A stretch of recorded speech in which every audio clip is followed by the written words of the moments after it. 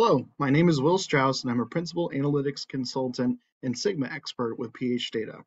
In this next installment of our Sigma Made Simple series, I will explain the power of metrics and how to create them in your databases or connections. Let's pull up an example. And here we go. So for a quick definition, metrics are Sigma's semantic layer between raw data ingestion and data analysis for defining custom reusable aggregation calculations. For this example, I used a CSV export from the San Francisco restaurant's Sigma sample database and then reloaded it as a new table.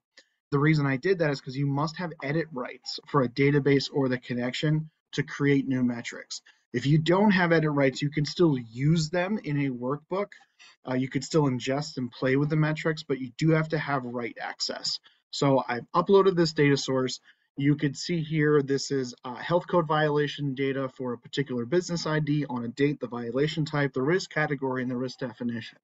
So let's create some metrics. You can see I've already added a few in here relative to date. So if I want to make sure that anytime I can pull up what the last week is and use that in a calculation in a data element or show it in a visualization or at the top of the page, that calculation now exists in my underlying data. All I had to do was write it here.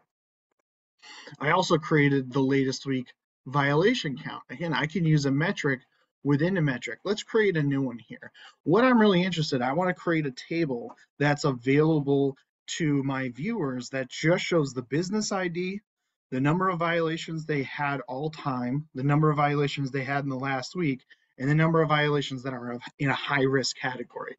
So we can create a new metric here. We're going to call this latest week high risk. Just going to paste in the calculation that I already had listed here. You can see it's already updated and give me the total for the whole area. So this is just, again, this is a conditional statement. Count, number of rows. We don't have to worry about count distinct because each violation has a distinct row. If the risk category is high, and this truncated version of the date in each row is the same as our latest week that we already found, again, using a metric within a metric, return the value. Publish. Now that metric is saved and available to be used. So let's go explore. This brings me right into a workbook where I can play with this data set, and let's make our table. So I'm going to make a quick child table, and we'll stick this right next to it so it's not too long of a view. And I'm going to go ahead and just increase this font a little bit so you can see what I'm doing. Wonderful. That was nice and easy. So now I have this here. We're going to group this by business ID, and we're going to take the violation type so we could see the difference here. We're going to add it in some. We don't want it to sum. We want it to be a count. Okay, so business ID 10 has 10 total violations over the full history of our data. Now when I come back here to metrics and I bring in the latest week, so just in the last week available, how many total violations did they have?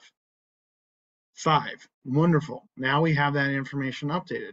How many of just the high risk? 3. So you could, as you can see, it is following the grouping of the child table that we made, but not confusing the level of aggregation across any of the other fields. This makes it super easy to bring metrics, bring information from one element to another, and not having to worry about very, very complicated calculations or filter controls or exclusion details or whatever you can think of to come up with the right number. It's just built right into your data. Please check out the links in the post that we have here for LinkedIn for some other resources on metrics, including this awesome blog by my colleague Katrina Meny and some other awesome resources from Sigma. Remember, you can follow our hashtag Sigma Made Simple series on LinkedIn to be notified when our newest daily video is released. And thank you again from all of us here at PH Data, Sigma Computing's premier service provider.